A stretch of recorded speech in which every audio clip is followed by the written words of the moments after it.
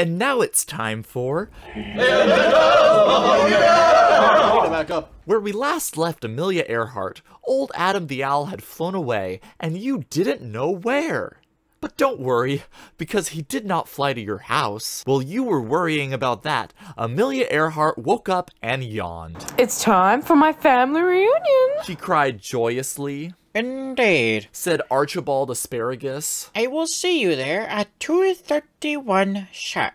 Amelia Earhart brushed her teeth and spent the next 45 seconds determining which hat she should wear. She mused. Should I wear this one or that one? Yes. Agreed Swampfire the alien. Yes, it all makes sense. It makes sense to me. Soon, Amelia Earhart was on her way. She was driving her 2008 Toyota Kia and humming along merrily to a generic pop tune on the radio. I'm sorry, darling. Just then, the radio DJ interrupted the song to broadcast some important news. I'm interrupting this sweet, sweet jam to bring you some important news. The radio DJ, whose name was Preston, declared emphatically. It appears that snow is now illegal. This announcement threw the world into chaos. Some places, like Canada and Russia, quickly became busy getting rid of their vast stashes. Other places, like the Bahamas and Panama, were reported as saying, What is snow?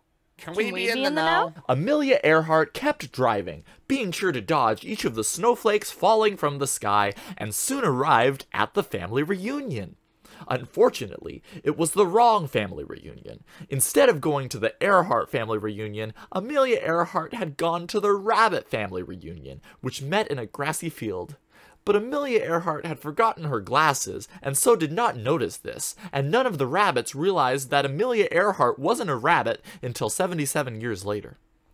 Amelia Earhart spent the first 17.5 minutes of the family reunion chatting with some people she hadn't seen ever. Aunt Rabbit and Uncle Rabbit. Amelia Earhart cried. However have you been? We've been jolly as a trolley. Yeah. Said Uncle Rabbit. Aunt Rabbit nodded and screamed at the sky in a primal way. Then she smiled. I hope it doesn't rain, she said. That would be the worst thing ever. Get inside, Paul. Even worse than having to eat a banner's clam, hollered Cousin Rabbit from across the field. But we're all here, said Grandpa Rabbit. Aren't we? Yes, we are, said Great Grandpa Rabbit. No, we're not, said Great Grandpa Rabbit. Where is Great Grandpa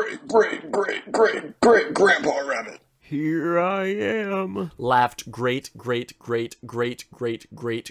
Rabbit. Now let the feast begin. It was a grand feast, and they had food at it.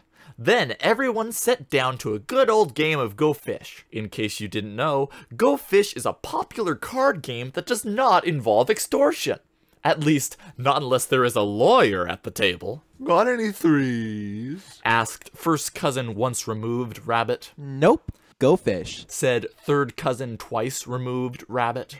Got any tens? Hey, what's up, Doc? Got any tens? Ah! Asked Fourth Cousin Rabbit. Nope. Go Fish. Said Eighth Cousin Rabbit. Got any 20s? Asked 21st Cousin Rabbit. Nope. Go Fish. Said 56th Cousin Rabbit. Then they all realized they didn't actually have any cards with which to play Go Fish, yet somehow they were playing the game anyway. They didn't stop to question this, though, because now it was time for dessert. I baked a cake, announced Great Aunt Rabbit. I made s'mores over a blue fire. Gasped Great Uncle Rabbit. I cooked cookies, said Ninth Cousin Rabbit. Then began a great discussion on whether you should say you cooked cookies or baked them. It ended when Bugs Bunny arrived, having been chased there by Elmer Fudd.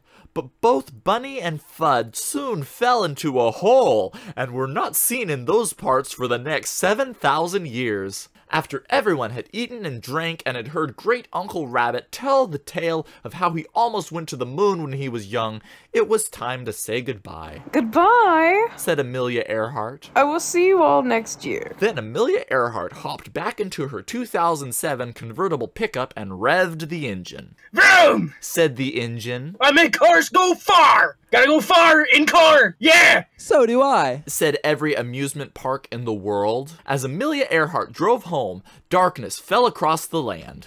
Excuse me.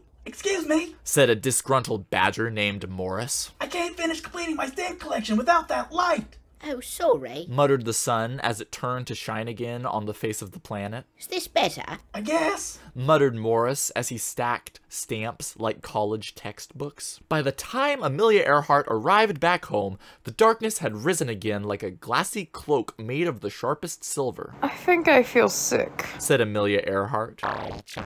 Said the messenger of Affexid.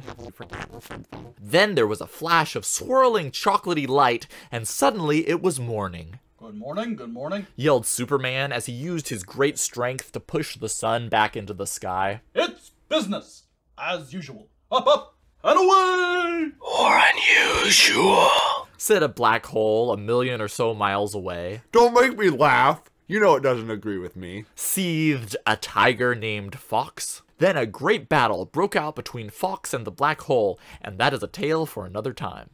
Just then, it was time for lunch. What will you eat for lunch? Find out next time on...